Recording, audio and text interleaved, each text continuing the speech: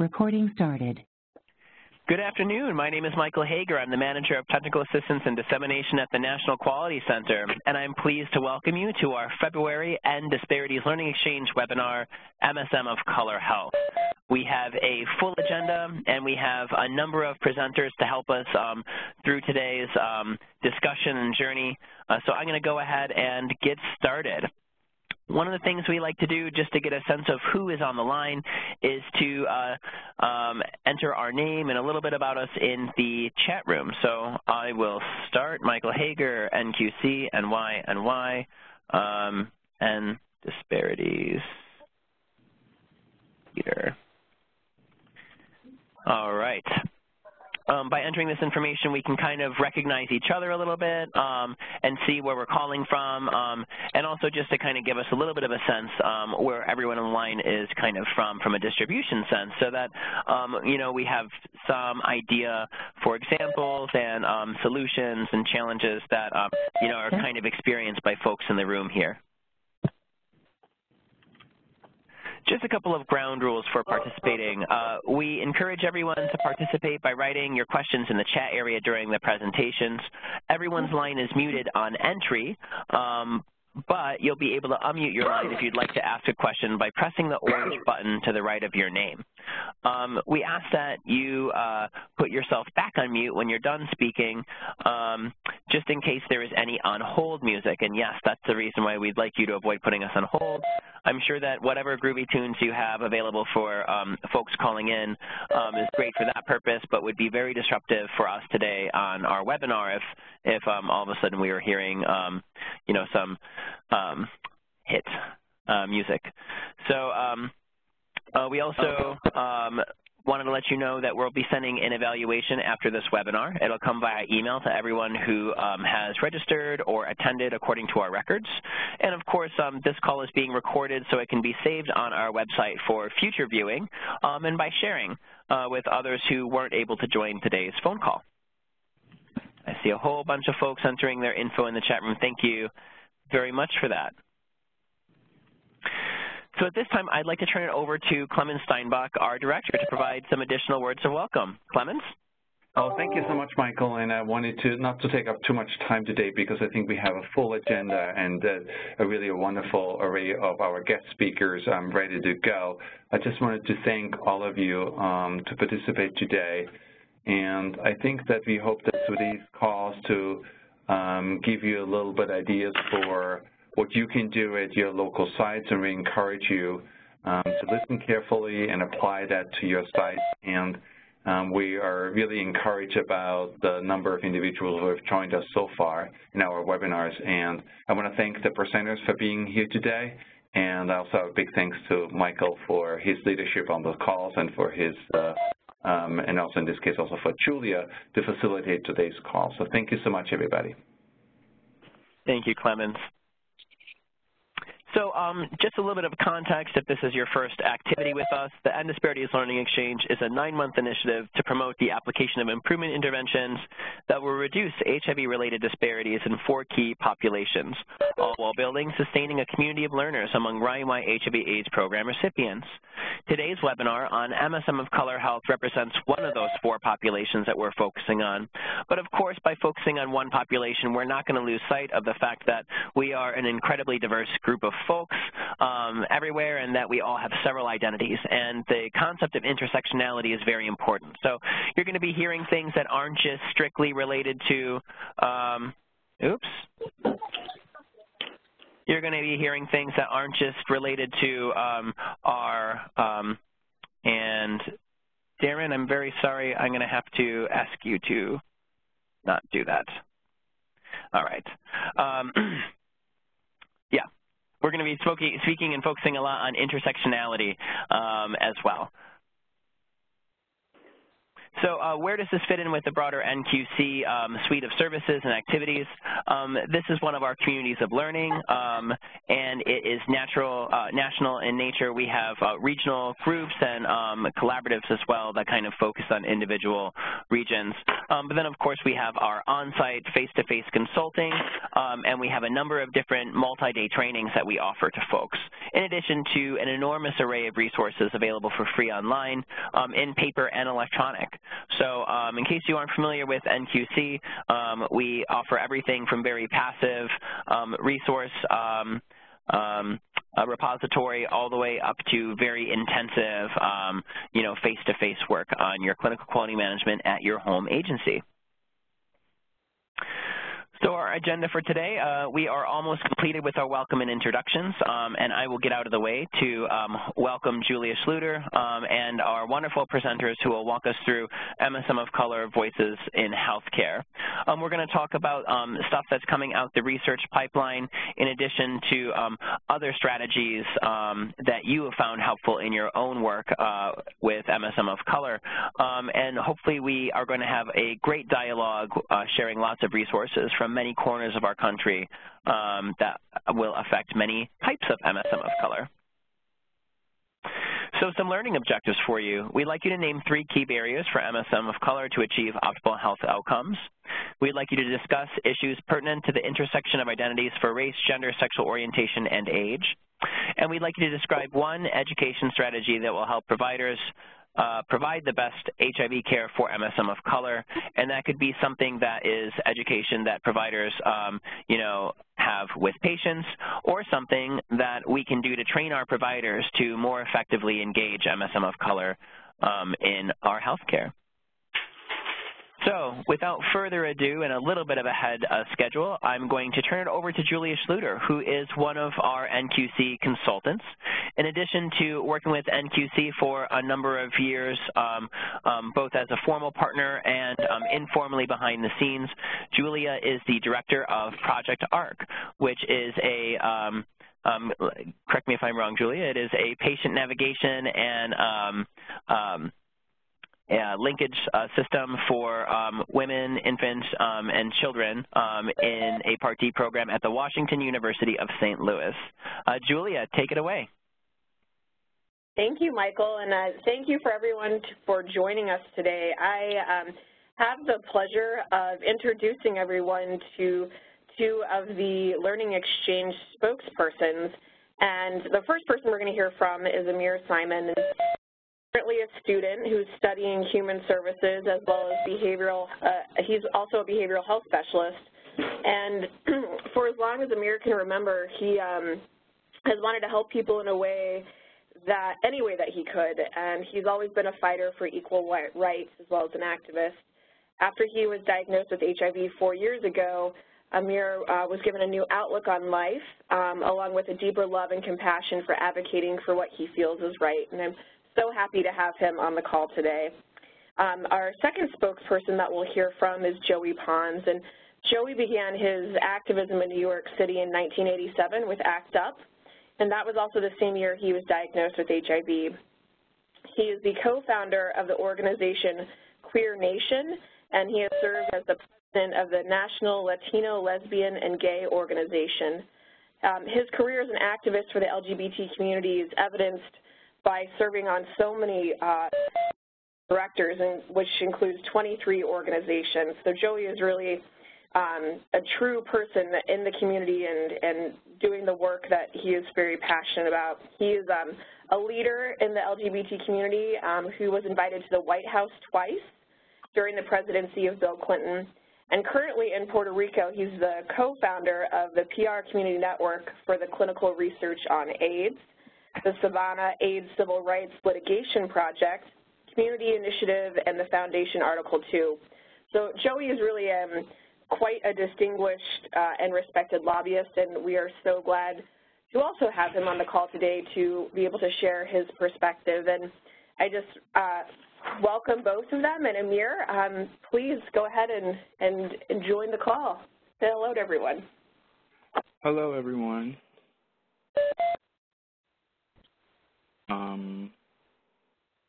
So I guess we're going to jump right into it. Yes, sir. Community needs, cultural and social pressure of acceptance, access to adequate and affordable care, more diversity with healthcare providers, improvement of effective communication skills, and educational attainment. These were some of the more apparent needs that I've collected from, just interviewing with different members of the community, some providers, and case managers that work with MSM of Color.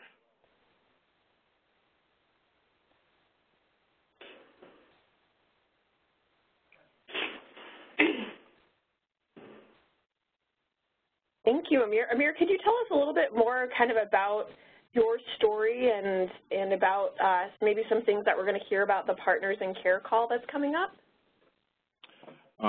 Well, I've been an activist for like maybe 4 years.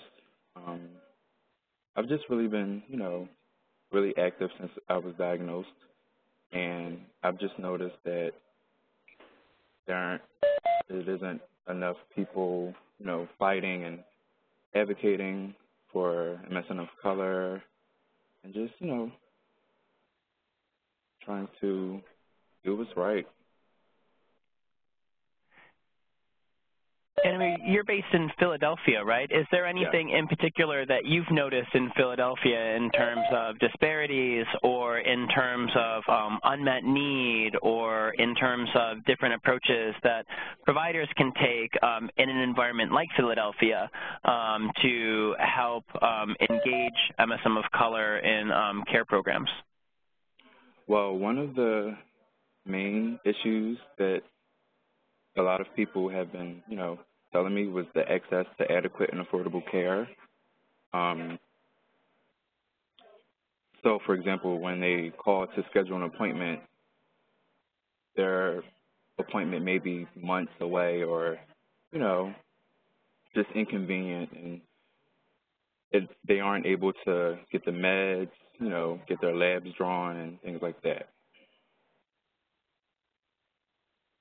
Okay. And, of course, the diversity with some of the healthcare providers. Some individuals feel as though they can't really discuss certain topics out of fear of being, misunderstood or judged or just, not understood. And I think that that's an important point there. So in your experience, is this something that is addressed by making sure that we develop more clinicians who are people of color, or does it have to do with, the intersection of MSM and race? Is this something that we could potentially provide additional cultural competency training to providers that we already have? What solutions do you think would be, the best approach forward based on your experience and your knowledge of the community there in Philly? I would definitely say more training is definitely needed.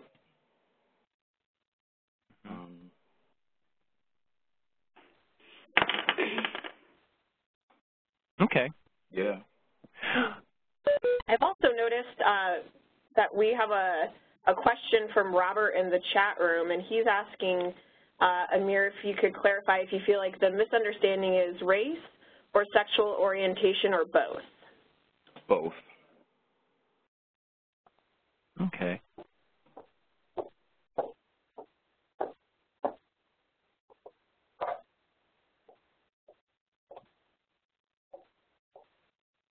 So maybe what we can do is hear a little bit from Joey and kind of like think a little bit, get some other voices from different parts of the country involved with these presentations, and then we can kind of circle back and maybe have a facilitated discussion with all of our panelists.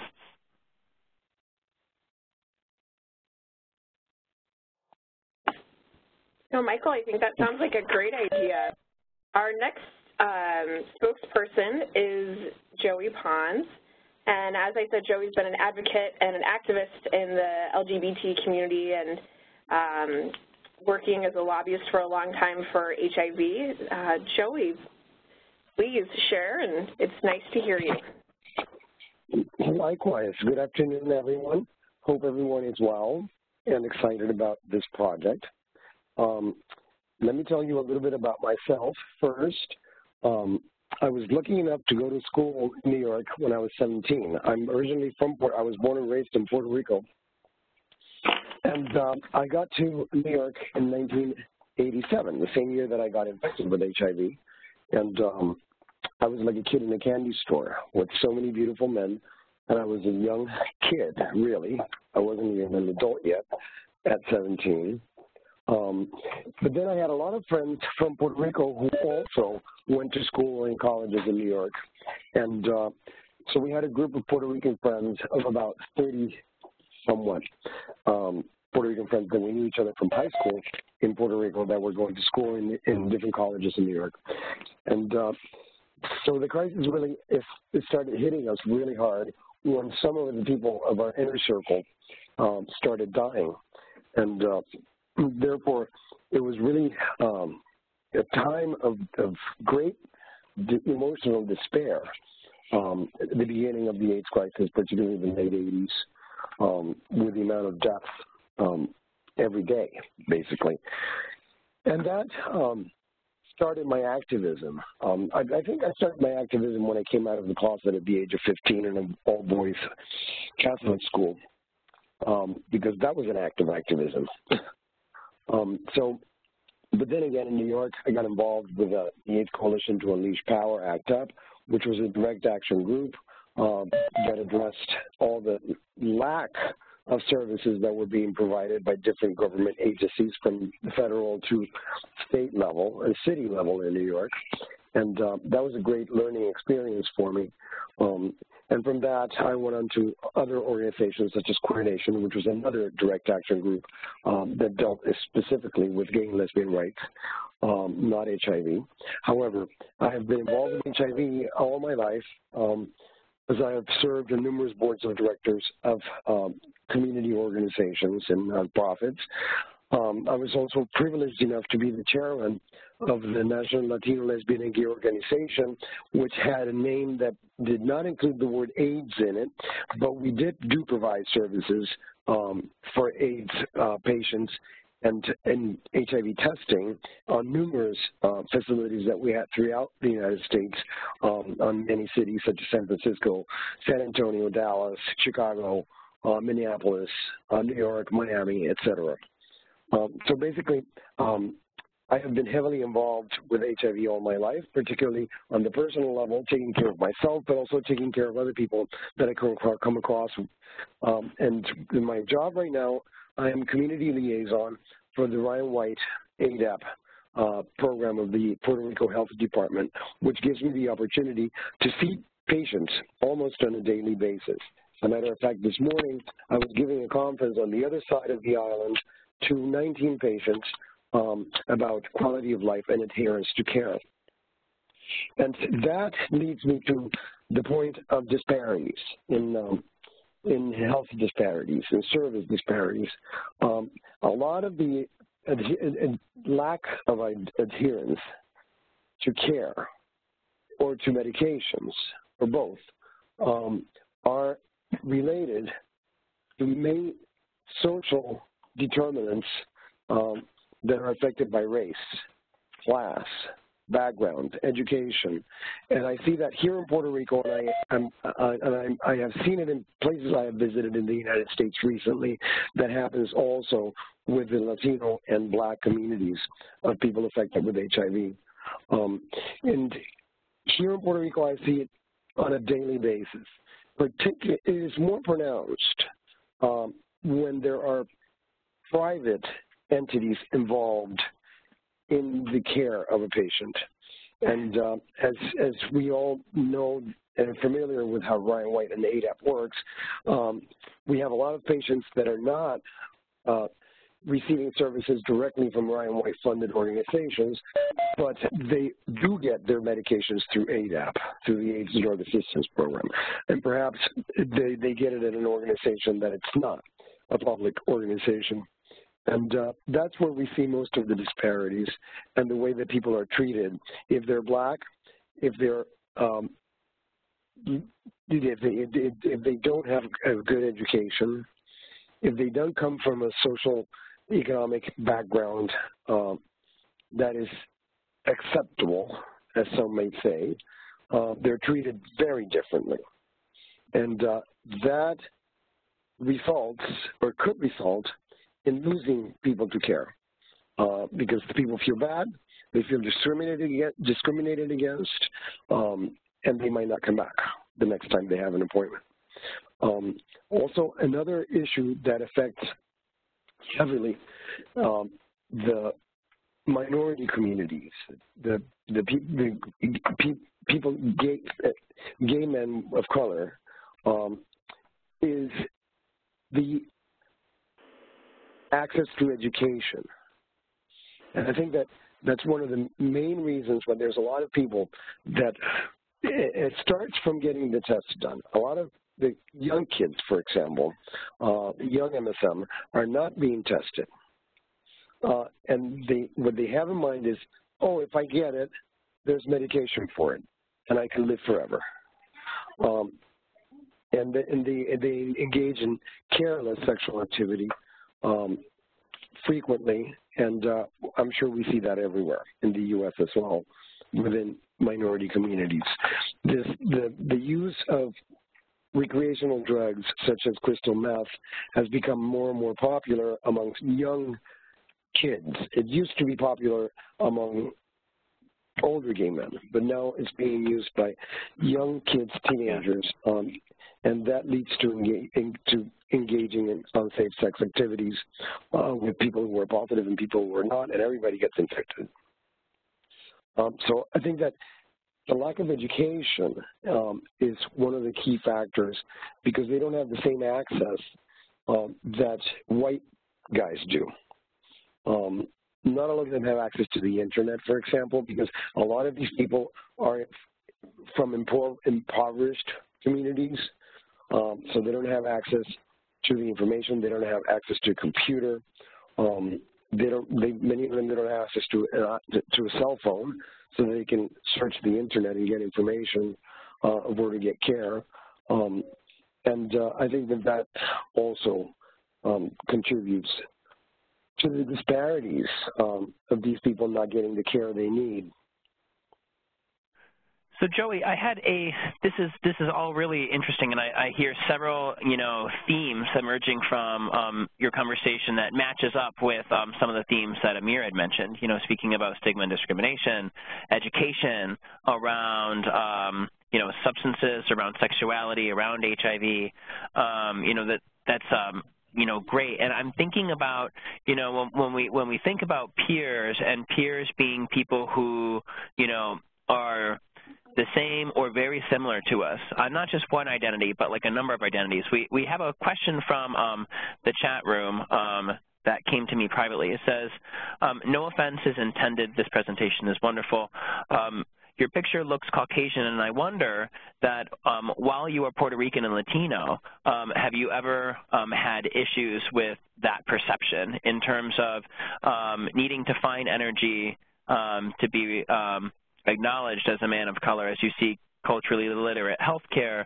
And I think that an extension to that question would be, when you go and interact with Latinos of African descent in Puerto Rico, is there a gap there in terms of your ability to engage with and interact with them? Okay, there's two separate answers. Yeah. The first one, yes, I am white.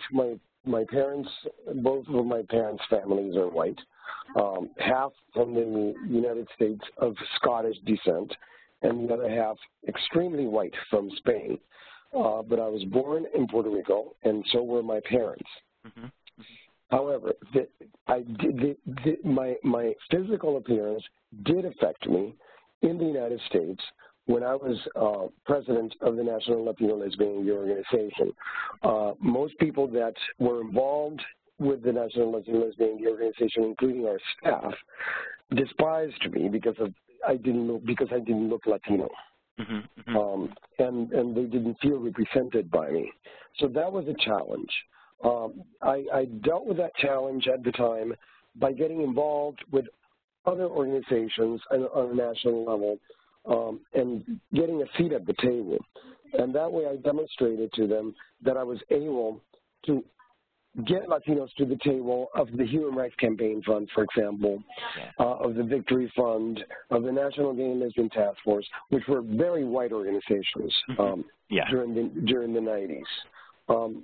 And I achieved that, and that sort of, I gained the respect of some, let's just say. On the other question, which can you remind me quickly? Oh, okay, yeah, I got it. Okay.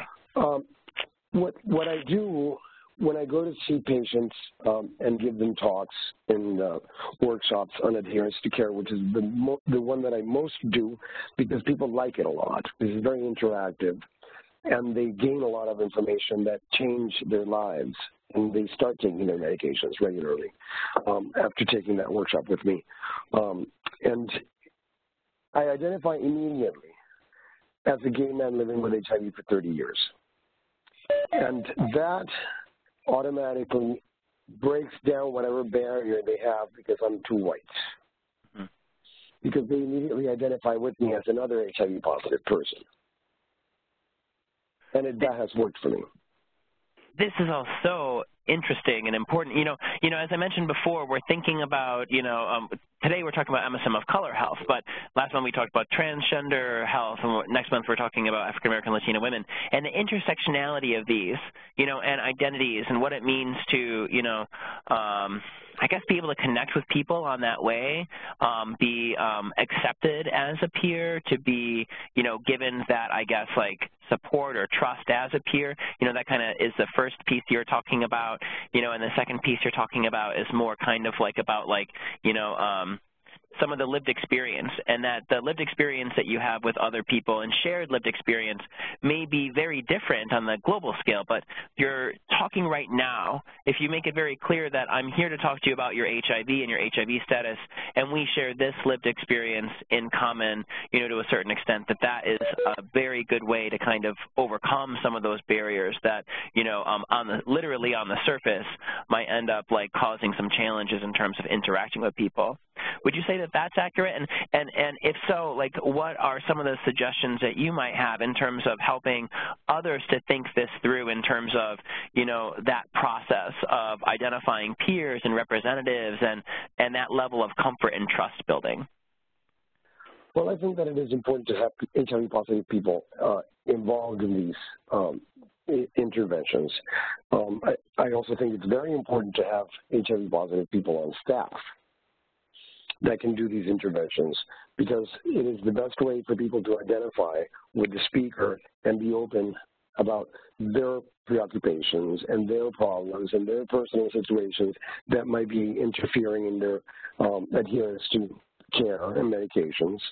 And one of the things I do when I talk to people and I'm at the podium, I don't like podiums because I want to be close to the people. So I always step down and I walk around the room. And I touch people on the shoulder when I'm asking a question. And that really helps the exchange. Another thing is that I always use we. I never use people with HIV. I use us living with HIV. And that also helps a lot. Because I include myself in everything I say. And like when I outline the different things that interfere with adherence to medication, I say, because when I do this, when I do that, I'm not taking my medication because of this. So I use myself as an example. Mm-hmm. And that's really helpful. Great. And that is a recommendation I give to everyone, because it works fabulously. Thank you. I think kind of along those lines, there was another question that was asked about the delivery of information as well as seeking healthcare information, and so they've asked both Joey and Amir, where and when do individuals from the Black MSM or Latino MSM communities receive their sexual health information, and what is kind of the best or ideal method for receiving this information, and who should be the person to deliver that information? Should it be the providers, consumers, together? What are your thoughts on that? I think it has to be an interdisciplinary effort. I think that it should be both providers as well as peers from different levels. One thing about disseminating information that is really important is we have to know who is the population that we're providing the information to, because the way that the information is put together may work for some communities and not for others in terms of the language. So if we're talking to people who are in, like, let me take the example of Hispanic. I lived in Boston for many years in Villa Victoria, which is a Puerto Rican neighborhood. And it's all public housing. So these are people whose income is very low, and their education level is also very low. So if you're going to go there, you need to speak to them in a language that they can understand and relate to. Mm. So not all the information is going to get through if you keep the same thing to all the different groups. Did I make myself clear? Yes. Yeah, that was great. Okay. Thank you. Amir, what are your thoughts about the delivery of information, and especially for the Black MSM community, and, you know, what does that look like, and who should deliver it, and, you know, are there any differences between kind of Joey's thoughts and your thoughts? Well, to piggyback off of what Joey said, I would definitely say both providers and consumers should be delivering those, you know, messages and different forms of prevention, because it makes everyone seem, you know, as one and relatable.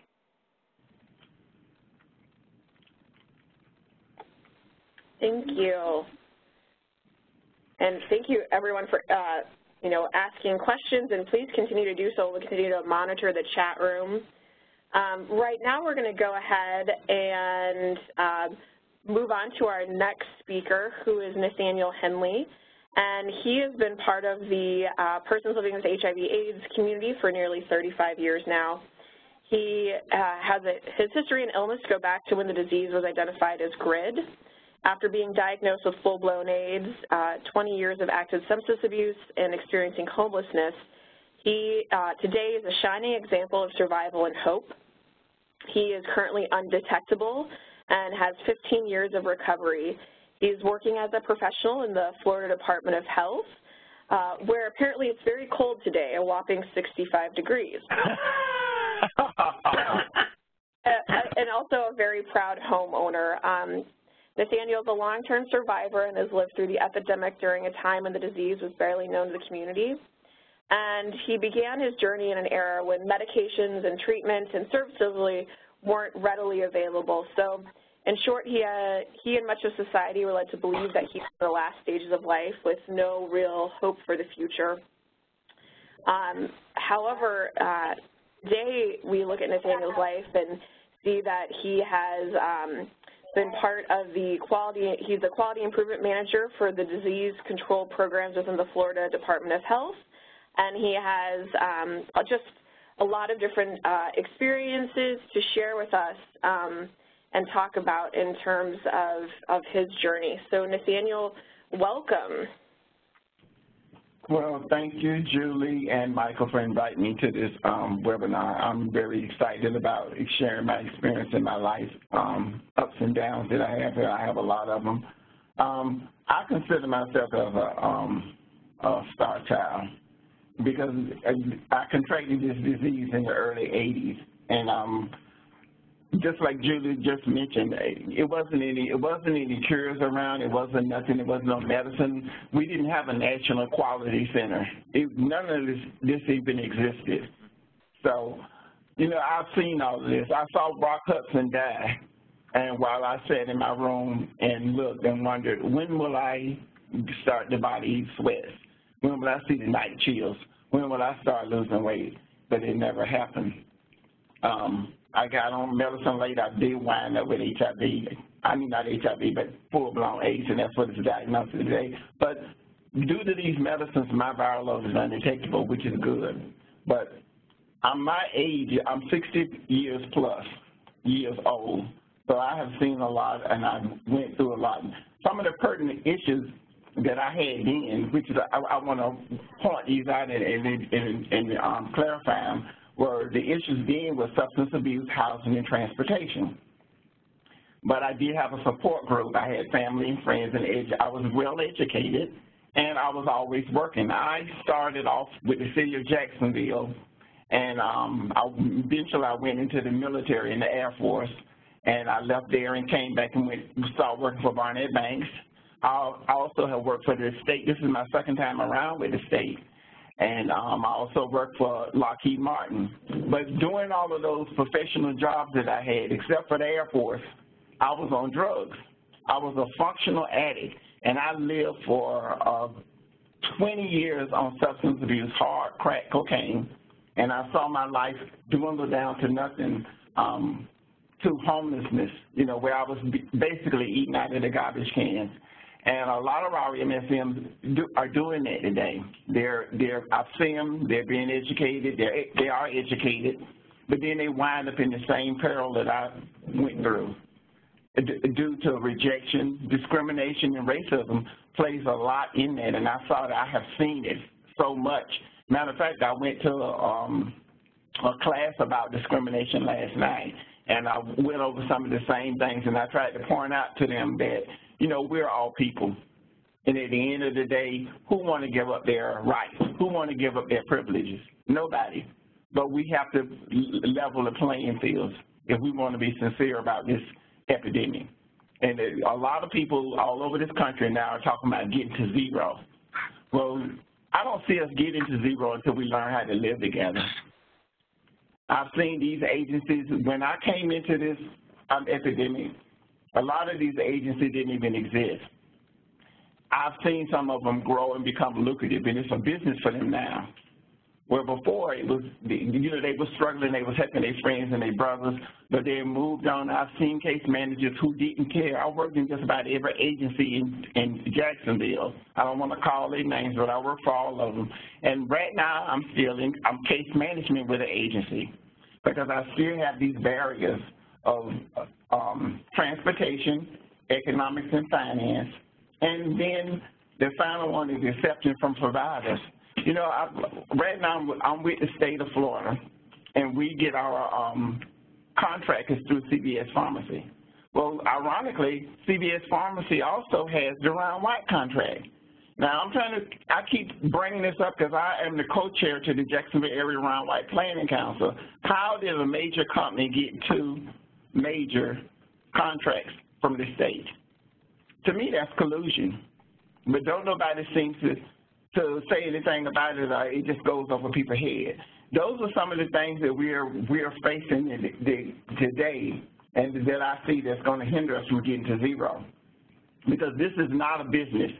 It started off with people were scared and they was dying, and they were in hotels, they was in hospitals, they was in alleys, and they were supporting. They was even in housing. They were supporting and helping each other. Now, if you don't have any money, then you can't get anything. My co-pays at CVS Pharmacy are $120. My actual payments of my medicine is $3,000+ a month.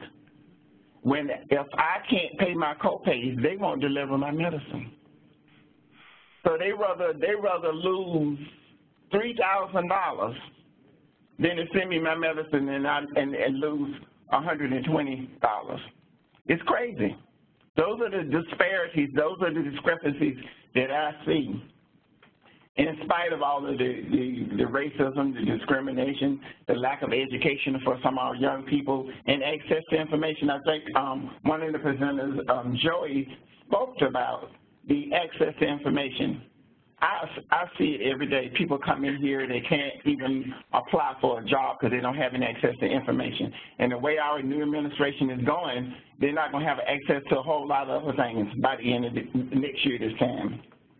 The final thing that I see as far as discrepancies are barriers to care is acceptance from providers. I've seen it just about and went to every infectious disease doctor in Jacksonville. I can call some of them as even past. Matter of fact, the doctor who diagnosed me, he's dead. But most of these doctors now that I go to, they don't want to talk to you. They don't want to share information with you. They want to rush you in. It's like a business to them. They rush in and rush out. But I selected because I have the opportunity to do that. I have the luxury to do that. I can select and basically interview my doctor before I accept care from them. And I think a lot of people don't have that option to do that. The doctors today, most of them I go to, like I go to different doctors for different things, eye doctors, I go to the dental, I go to dermatologists, I see my primary care, and I've learned that a lot of them, they will talk to you, but they won't speak with you. Now, the doctor that I have for my infectious disease doctor, he actually works here in the health department, but I see him on a private professional basis, and he stops me in the hallway and he talks to me. But everybody's not privileged to have that type of doctor or have that type of care, because some of these people, they're homeless, they're still on drugs, are they in bad relationships, are they basically selling their body for a living. I look on some of these adult sites and I see these people on there because we do search because I work in disease control, and some of these same people are on sites and they're not identifying who they are, what they have. And that's bad. That's very bad. But in summary, my health is catching up with me. You know, it says 35 years, but it's probably close to 40 years that I've been living with this disease. And the many barriers and disparities make it harder for me to continue optimum health care. The financial struggles that I face are mere fractions of what other blacks or other MSMs are facing today. I still find myself seeking financial, mental, and social support. You know, today I went, I had a positive group that met with me, and they are our quality client circle. And there's 5 of them, and they represent all of our services here in the county health department. And I sit back and I listen to them, and I look at them and I analyze them. These are people. These are human beings, both black, both white, MSMs. And it's discouraging and heartening to me to see the same stuff that I saw nearly 40 years ago still going on today. We need to come together as a community. We need to help each other, because we're not going to get to zero doing the same thing that we're doing. You know, I commend the National Quality Health Center for what they are doing, trying to enlighten our communities and bring some type of awareness to some of the disparities and problems and barriers that our communities are facing. But it's going to take the whole community. I mean, everybody. It's going to take the doctor who don't want to touch you. I've seen people here in the health department use different bathrooms. A lot of them don't know I'm HIV positive, and some of them do know I'm HIV positive. They will actually use the bathrooms that are not for the public or where the public frequent. They won't go to those bathrooms. They'll come upstairs where I'm at to use the bathroom, and they're on the floor where the patients are at. How crazy is that? Yeah. You can't catch HIV from the toilet stool.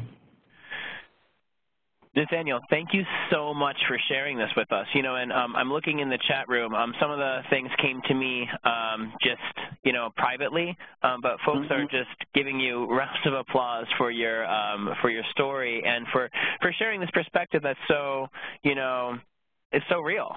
You know, and just a couple of things that I want to pick up on here. That one, you know, you're continuing to tell the same story that, you know, our other brothers have said so far on today's call, but also echoing what folks had said last month on the transgender call: stigma, discrimination, racism, access to education, access to practical, affordable services that are, you know, timely, you know, and available. I think that another thing that you mentioned that the other gentleman didn't mention earlier, but, you know, that certainly we heard from Tio and Cecilia last month was thinking about the transparency that the medical establishment kind of owes its patients in terms of, you know, this is what we're about, this is our values, these are our missions, this is how we want to help you, and, you know, and showing all along this is how we are helping you with data.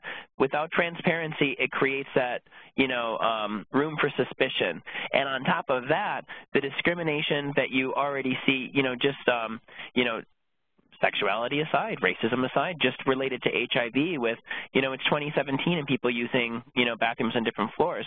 You know, folks on the line, I participated in a call yesterday, Emily and I did, with some rural AETC folks from around the country.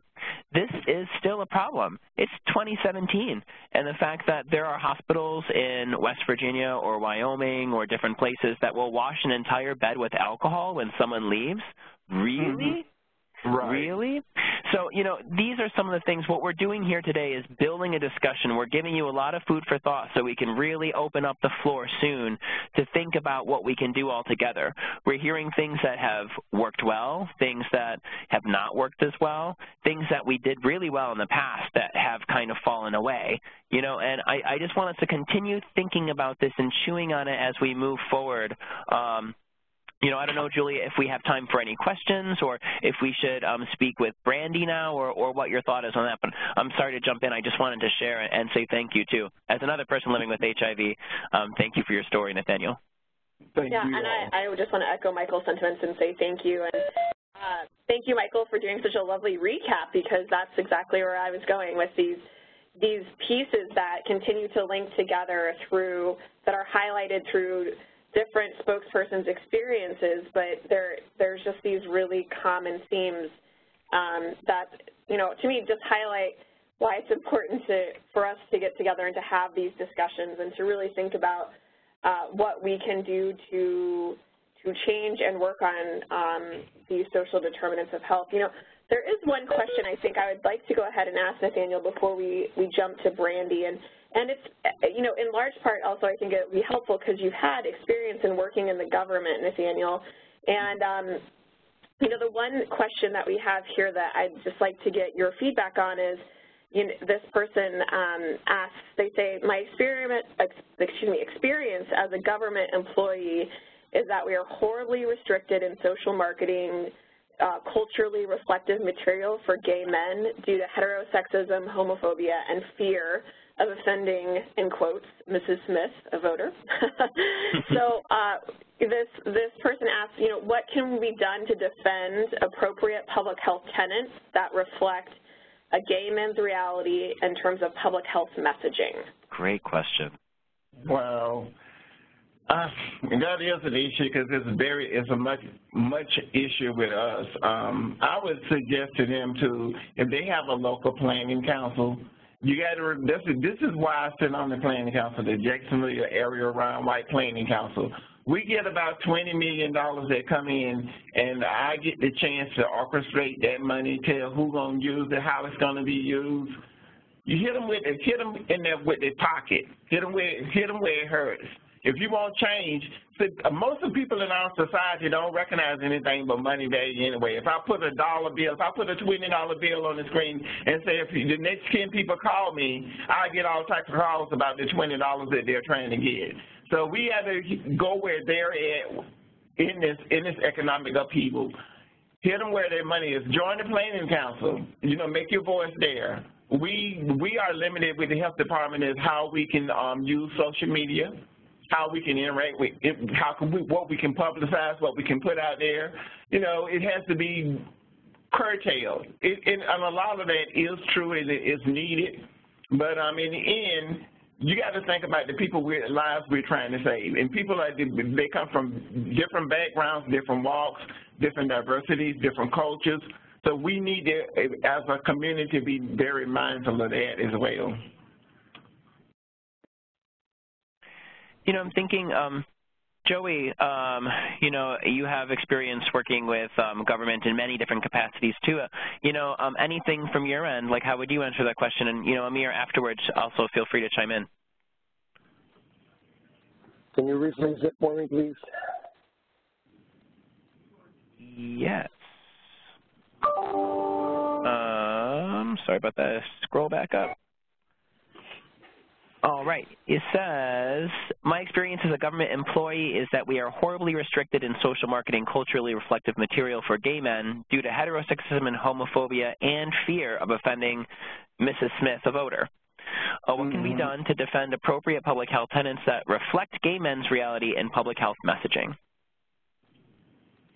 I agree with that, and that happens all over. It happens here too in Puerto Rico, however, it varies from administration to administration, meaning on a state level. Obviously, on a federal level, we have yet to find out what the ogre of president that we got is going to do.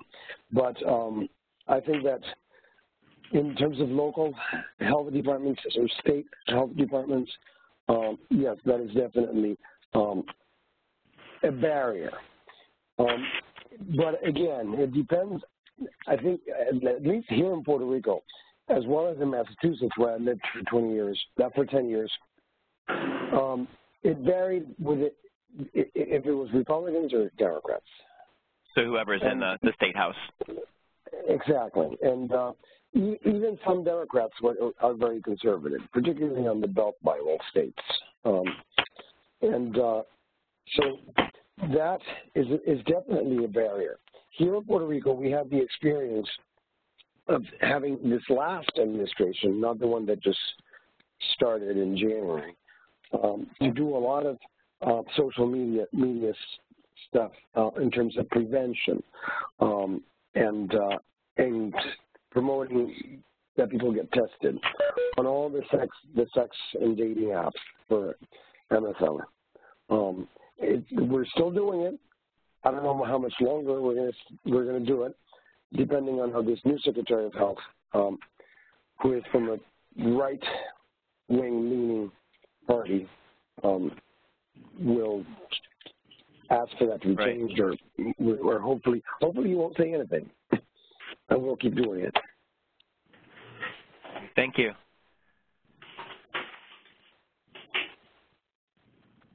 I don't know, Amir, if you had anything to add relating to that really great question, or. I'm sorry, can you repeat it? Yes. You know, what do we do basically to make sure that gay men's views and reality is reflected in public health messaging, considering that, you know, we are in an interesting time, and sometimes the folks who are charged with approving our messages might say, you can't say that because it might offend someone.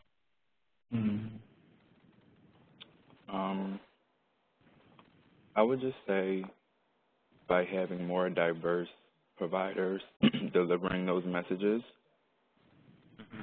you know, to give a better outlook, or, you know, make it more relatable. Okay. So do what you can within the system that won't bump up into the big red buzzers, but instead make sure that you can be, you know, as open and welcoming and inviting as you can with your messaging, you know, and, you know, if you're not allowed to be affirming, then, you know, sadly, don't be affirming, but do everything else that you can that won't hit the big red buzzer. Yeah. Great advice. So let's see, I have a question in the chat room from Dolores.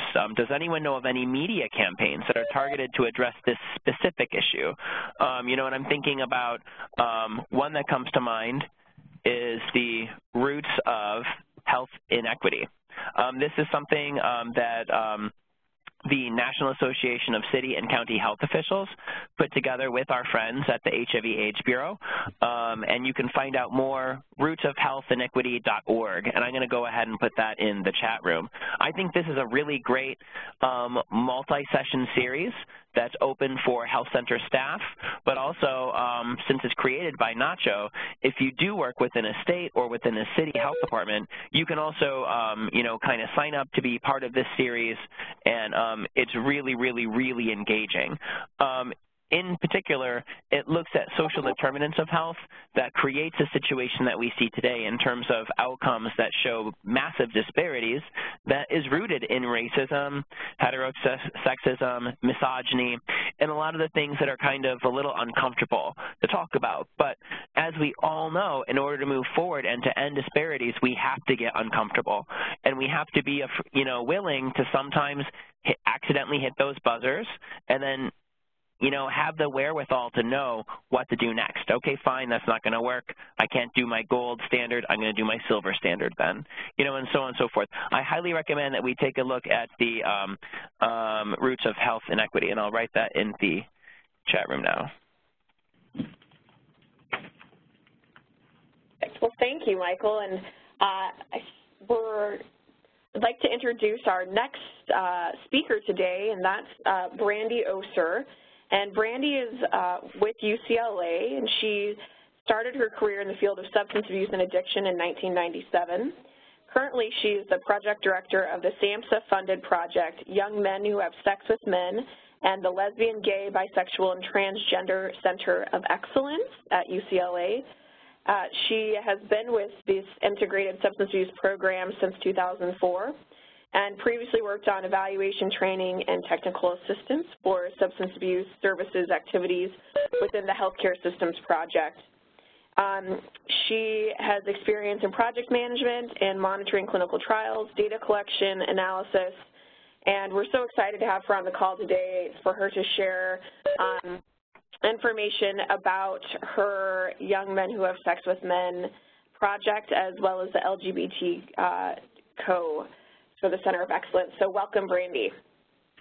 Hi, thank you so much, and thank you everyone, for having me on the call, and just glad to hear everyone's stories and all the folks engaged in joining us today. I'm here just to share, it's a little bit different than the rest. Our group and the project that I'm lucky to be a part of, we really are a resource for providers.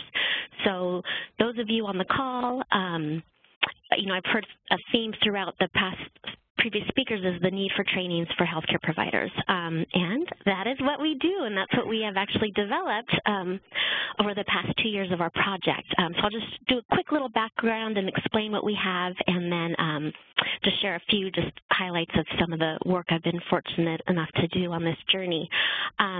So as Julie mentioned, we got funded by SAMHSA 2 years ago, and really the whole point of the project was to help providers develop skills to develop more culturally responsive treatment for lesbian, gay, bisexual, transgender patients dealing with substance abuse, mental health disorders. Also, though, we have a separate standalone training for YMSM. So we do have, it is focused more on young men who have sex with men, but I believe the materials are applicable to all age groups. So we were fortunate enough to have an advisory board and an amazing group of people that spent a lot of work in coming up with this training. And the real take-home message of the training that we do is helping providers to provide affirming care to our patients so that when they come through the door, they feel welcome and then they'll come back. And a lot of it really is about being aware of the stigma and the unconscious bias that we all hold, and especially in a society that's heterosexist. And really the helping providers see that, you know what, you cite the code of ethics to provide care to anyone who comes through your door. So the stigma, the way you're treating patients is unacceptable. And, I mean, we don't make people feel bad in that respect, but that is really like the tenet of the day-long training that we have. And we've been fortunate enough, basically the first year of our grant, we developed the materials, the curriculum. So we have two. One is just for the LGBT population, and then we have a separate standalone YMSM curriculum training. And then in year two, we just finished, we've trained about 80 trainers across the country who now can deliver this training. So we have people all over the country. We made sure we have a diverse group of trainers. So when folks come to our trainer, they see someone from the community actually delivering the message, and which actually helps in the power of the material that we're providing. We also, though, and so this last year is actually getting the training out there. So it's a free training. If anyone knows of an agency that needs it, or if you're interested, at the end, I'm sure we'll be able to share our website. You can contact me, and we just want to get the word out and get these trainings out and delivered so that people, when they come to get help that is affirming and help them meet them where they are. We also, though, not just our trainings, but we also have a website that has resources, articles, all kinds of things. And another neat thing that we do is we hold monthly webinars. And they're usually the fourth Friday of the month, but there have been times where we've had to change the date for whatever reason. But for instance, back a month or so ago, a couple of months ago actually, we had one specific to YMSM, and it was a fantastic webinar. We actually had a panel of young men who really talked about their personal experiences and contextualized the data, but in their own words and what it meant to them, and highlights and personal insights on why they're at increased risks for HIV right now, and we basically shared all this data and said, what does this mean to you and how can we fix this problem? And that's actually on our website as well. So we have the webinars recorded and available.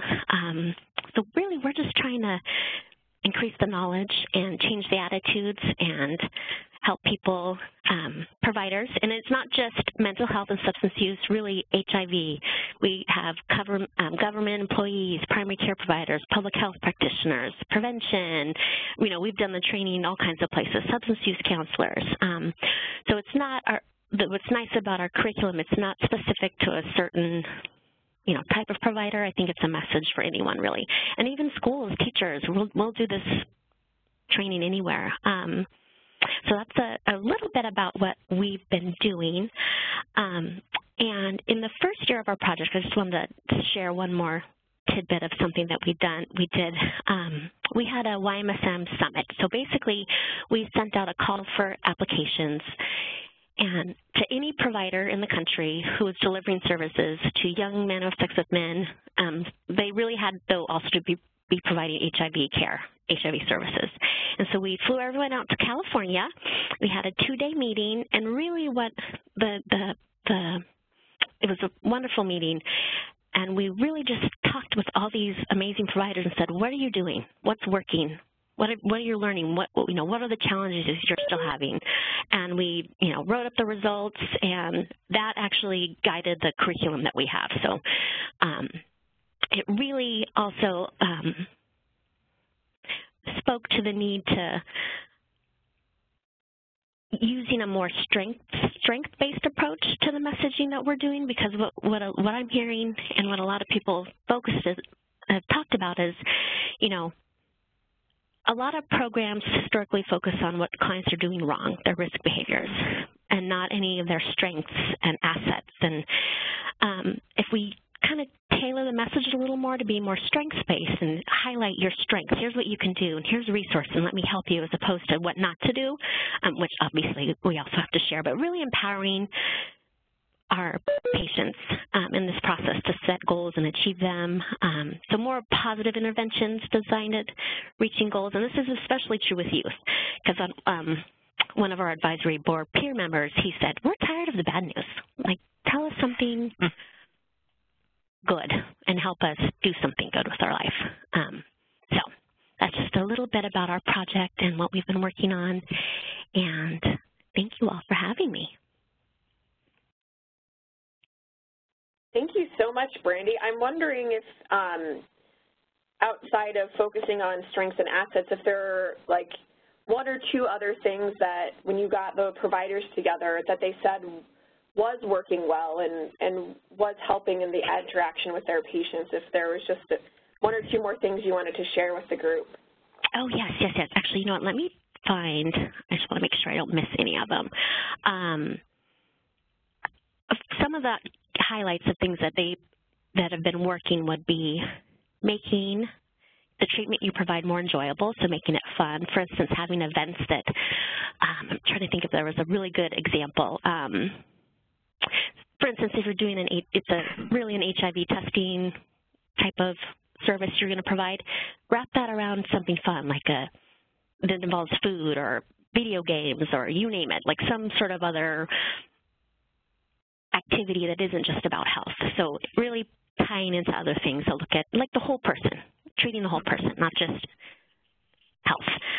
Creating a safe culture. So really, you know, folks in this community may have difficulty speaking with families and loved ones, so helping build relationships with other people, you know, having groups, you know, helping our patients access people in the community that, you know, bringing people together, basically.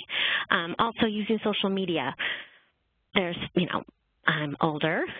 I do use Facebook, but, you know, the younger generation is using all kinds of apps and all kinds of things. So a lot of the different groups are actually using,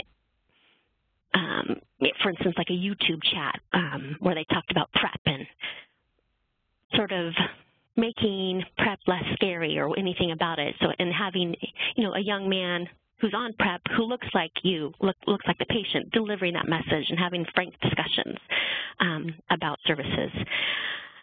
Let's see what else. And a huge thing that was a big theme was involving peers. So, you know, like I said, in our project, it was really tailored to the youth, but this would apply to anyone, is like having members of that community in your agency involved in what you're doing. So from service delivery to your advertisement to what it is that you're doing, that having someone with the lived experience of what you're doing is critical, because we can, you know, deliver the messages all we want, but the message isn't being heard because we're not doing it the right way. And that, you know, involving peers really improves just the responsiveness of a patient feeling safe and wanting to come back and even come through the door really and say like, oh, okay, this is for me. And then also just meeting the basic needs of the patients. Like, it's not just about getting HIV tested. They want person-centered holistic care, talking about sexual health,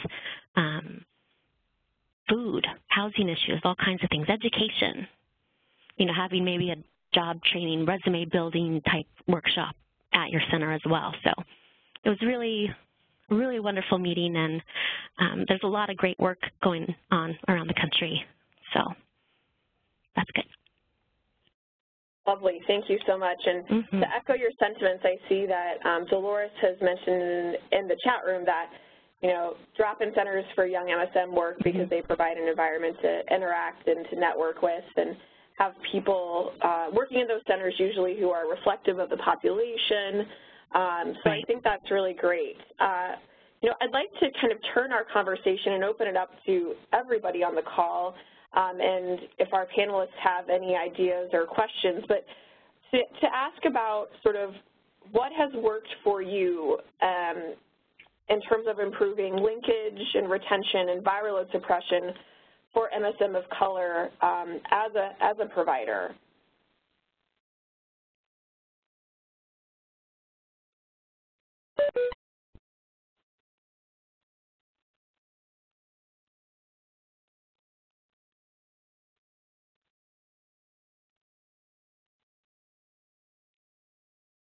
Has anyone tried, you know, this is one thing, I'm sorry to jump in, has anyone tried, you know, just thinking about, you know, what Brandy was just discussing and how it fits in so nicely as a solution that it sounds like a lot of folks have tried for, you know, youth with the drop-in centers.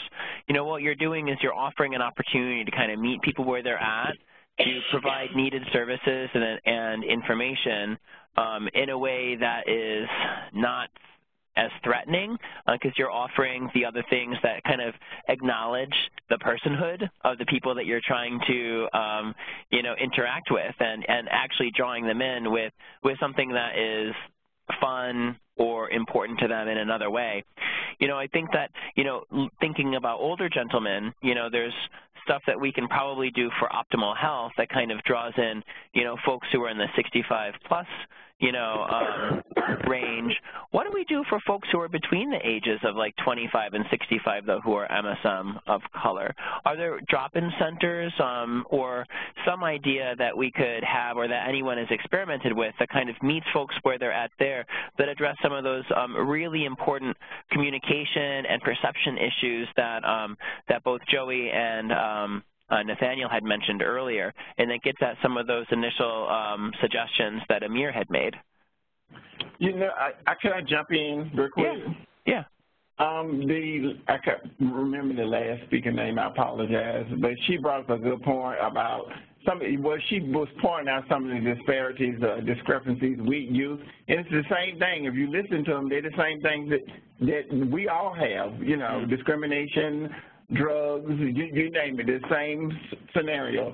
Here in Jacksonville, I try to recruit people to our planning council, so I came up with the idea, some other community workers came up with the idea to have a youth summit to try to find out, because that's the key. I think I typed that in there. And if we don't educate our youth, then we're not going to move nowhere as a community. We have to educate these young people, because remember, I'm 60 years old, so I got about, 30 more years, and I'm going to be somewhere sitting now looking crazy.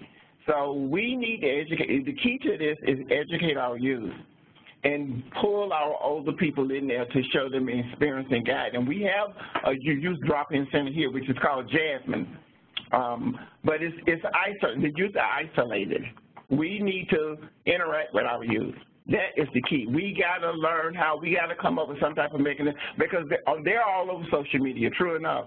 They've been talking about developing concepts or support groups through social media. But the health department is limited as how we can support them. But it's other people, I heard somebody else say, there's other people in the community that can go forward with this. Private entities can go forward with this. So we need to first we need to focus on our youth and put up some type of educational program. They're not just helping MSMs of lesbian, transgender youth, but all our youth. All our youth need to be educated, because they interact with each other. Period. We can't keep breaking down silos and barriers when we don't address the total issue of the community. Thank you, Daniel. You know, I see that Kevin in Minneapolis has asked about a young MSM specific clinic evening, and Kevin, I don't want to call you out on the webinar, but this information that you've shared sounds really interesting, so I'm wondering if you would be able to kind of talk to everybody about this specific evening clinic and what that looks like and the success that you have had with that. And Kevin, I have unmuted your line, and if you want to ask your question that you had around HIPAA following describing your clinic, that would be awesome. Great. Currently I work in California, but while I did work in Minnesota, they did have the STD HIV clinic had a specific young MSM clinic night, and it provided not only a time when the young MSM would know that that was their time, and there wouldn't be older people or other genders, races, et cetera, or not races, but genders and sexual orientations present. It did provide also a time for the other youth-serving community services to come down to the clinic. So while they were waiting for their STD screenings and their HIV testing, they could interact with other agencies that had resources for them.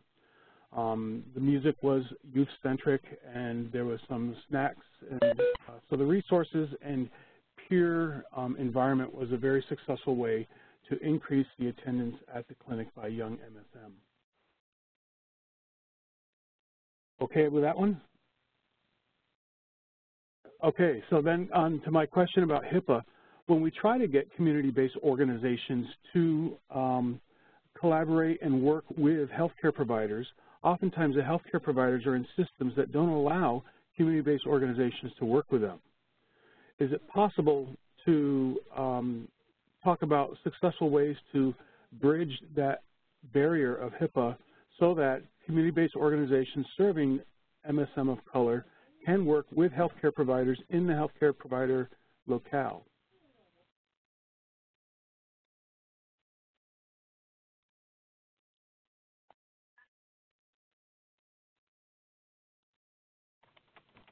Evan, I think that's a great question, and you know, in terms of sharing data, you know, between agencies here in Missouri, we have some data sharing agreements, but it's not quite to the specificity that you've asked about. community-based organizations talking to each other and, getting over that HIPAA barrier to talk to healthcare providers. So I'm just curious if anybody else on the call has had any experience with that or recommendations for Kevin. As a reminder, you can unmute your line by pressing the orange button to the right of your name, and we'll be really interested in hearing what your thoughts are. And for folks who work with other agencies, like perhaps you're a HRSA project officer, perhaps you're an NQC coach or another an ATC coach, please feel free to unmute your line and share resources as well.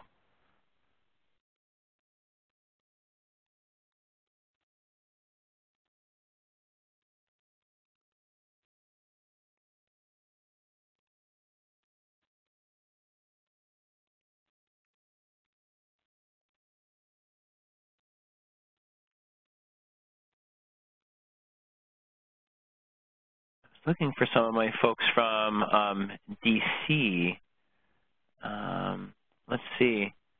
I don't know if our friends in Kate Breckman, I think I have unmuted your line. Is there anything that you would share from your experience in H4C, in terms of putting together, your statewide team in Ohio that might be, kind of similar? I think a couple of the states struggled with the HIPAA stuff at the very beginning. I don't know if yours was one of them. I may have unmuted the wrong line. Oh, Michael? Hi. Hi. We actually are still, we definitely had some trouble and we are still struggling. So I don't really have anything to add, actually. Oh, okay. It makes me wonder, what we can do. Clemens, how have we talked about this when we have, tried to work with folks? And is there something that we can do from our standpoint? Anyone who is, related, Chap, I don't know if you have any ideas. How can we, help folks to share information in a way that kind of helps us with HIPAA? So, Michael, I can just talk about, this is Chap coming from the inpatient setting. That was something that was really gutted. Patients' privacy was highly gutted. So just to say that even before, if we had any questions or doubts as to whether it was a violation or not, we had a HIPAA office that we had to go through to vet these questions and all these issues. So from my point of view, as coming from the inpatient setting, patient information was not freely shared outside the organization. And it's a very rigid structural thing. Yes. How do we break down those walls, Chet?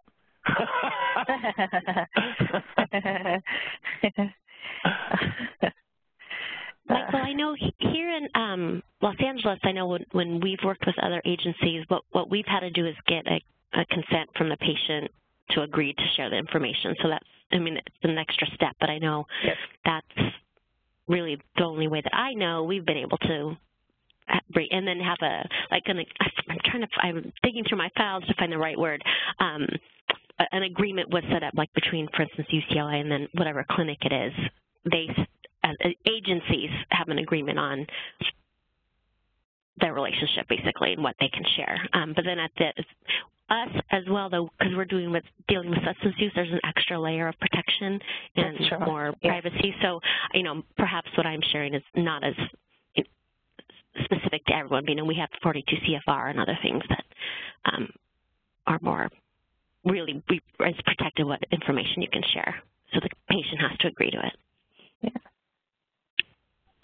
This is Kevin, and I believe that some of the work to lower we either have to raise the bar for healthcare providers or collaborate with healthcare providers by CBOs and ASOs that have the literacy of serving MSM of color.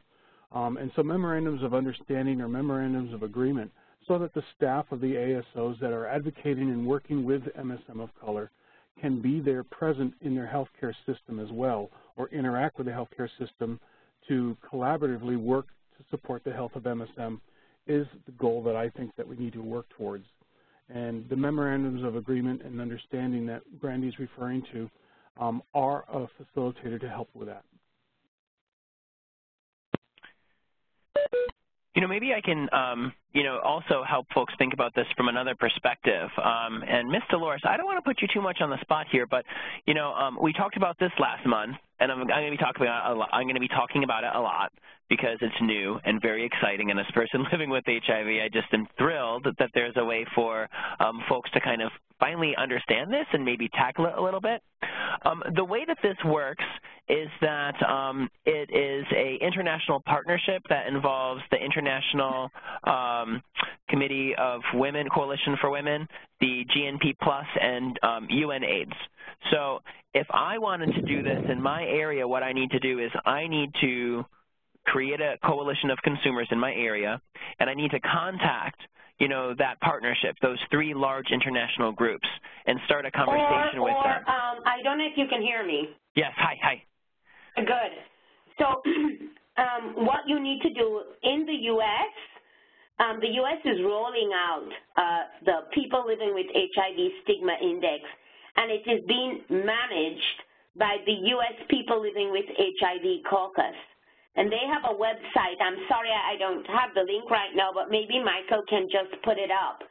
But you just need to contact the U.S. People Living with HIV Caucus to let them know of your intention to implement the People Living with HIV Stigma Index.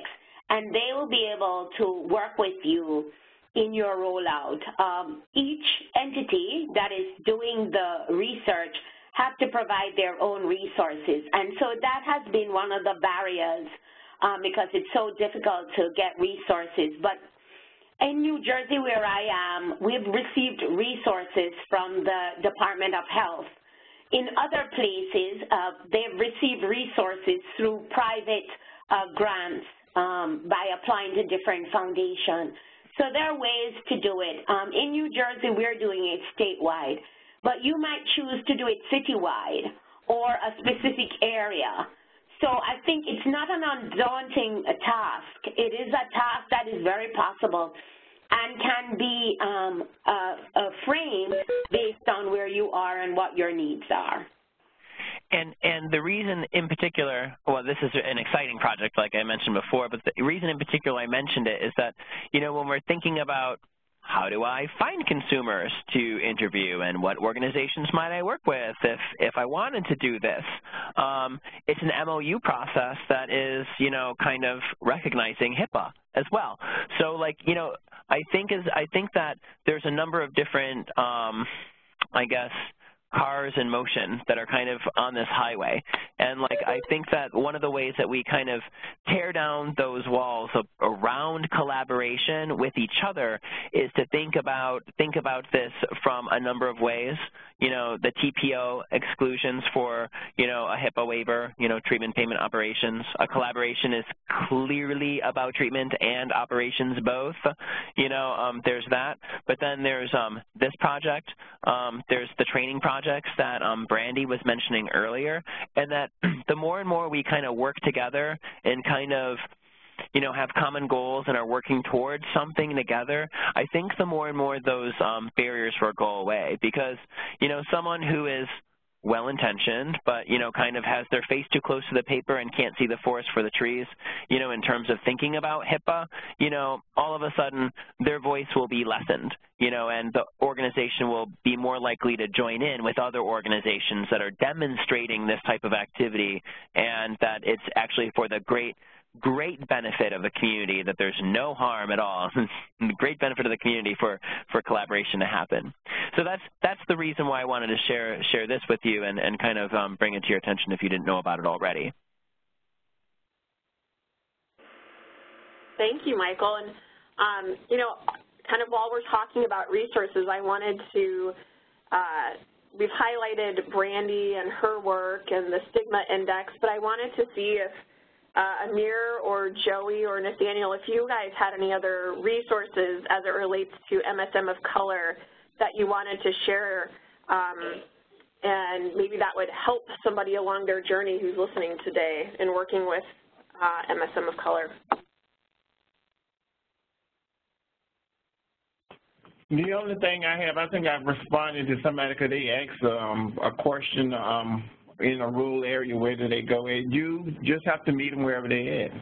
That's the basic intervention. You have to meet people where they're at. So if that means going into the clubs, or that means going on the street corner, or wherever they hang out, we have to reach out to them. I mean, we have to reach out to them wherever they're at. As simple as that to me. And then when you get them, then try some of those interventions, those standard interventions that we use those, but first you got to reach out to them. You got to introduce yourself. You got to develop a healthy relationship with them if you want to interact with them. Thank you, Nathaniel. Anything else to add, Joey or Amir? Looks like Michael's pulling up his health website, which also has a lot of really great resources, and I'm just particularly struck by the imagery on this site as well. Yeah, it's beautiful. It's beautiful. Mm-hmm. This is Joey. I don't have anything to add. I think that the last time that we had a meeting in Washington, the spokespersons, I brought it up, which was some examples, which I will re-address again through an email, about peer educators. That's about it. I think it's been a wonderful call. I hope it was very good for everybody who was in on it. And I wish you all a lot of success with the endeavors that we put forth. Thank you. No, I have found this call to be, really inspiring. I find all these calls to be inspiring. And, one of the things that some folks have mentioned before is that, I wish that there were more concrete interventions that were shared on this line. But one of the things that should be apparent, through the discussion is that there's a tremendous amount of experience on this line right now.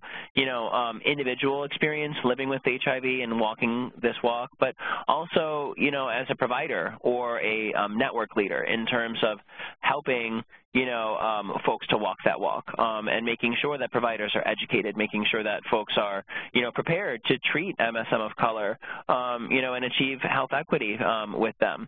I think that, listening to these stories helps us understand a little bit or reminds us a little bit about some of the common barriers are and to identify some of the common facilitators. And hopefully through this discussion, you've recognized that the speakers are all people that you should feel comfortable reaching out to identify some concrete or specific concrete interventions. And of course, I'm here, Julia's here, Emily Clemens is here at the NQC team. All of your coaches are here, for those of you who have NQC coaches in the field, to help you kind of sort through and to think about the specific concrete intervention that's going to work. But, to think strategically first, before you just dive in and do, you have to understand, what is the problem with folks in my clinic and why is there this disparity, and to start thinking why we have a disparity first before we start trying to put something into practice, which, as you know, at NQC, the QT term we have for that is a doo-doo cycle because it produces nothing but so think about this, think strategically about the populations that you serve, who you're trying to impact, how you're trying to impact them, when you're trying to impact them by. And then that will help you in the conversations you have with your coaches, with your peers, and with researchers, in terms of identifying the specific interventions. That was beautifully stated, Nathaniel. Thank you for that. So at this point in time, it is 2:29, and I'd like to turn it back over to Clemens Steinbach, our director, to provide some closing words for us today. Clemens.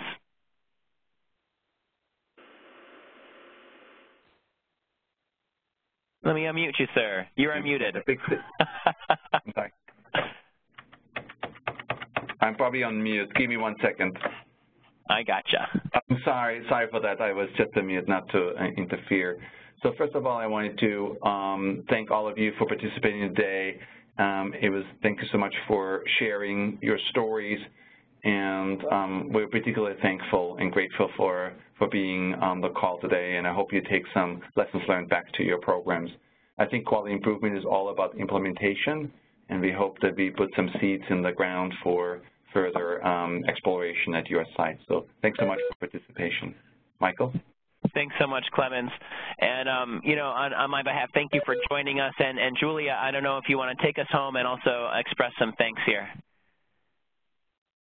Well, I just really wanted to say a special thank you to our speakers today. I think that, you know, everyone really illustrated some very important aspects of working with MSM of Color and the challenges and just the interconnections that we have among lots of different perspectives, as well as the different webinars that we've already had. So there are these themes that keep coming up, and it's just important to keep that dialogue open and going. So I just thank you, and thank you for the people who participated today. Like Michael said, if you have questions, if you want to reach out to anyone in regards to resources, or if you're stuck trying to work on something in terms of a quality activity, there's a lot of expertise here, so please do reach out. We want to be that help and that connection for you. And if we don't have the answer, we will help connect you to the right person who hopefully can get you going. So thank you, everyone. Thank you so much. Have a wonderful day. You too. Thank you. Thank you.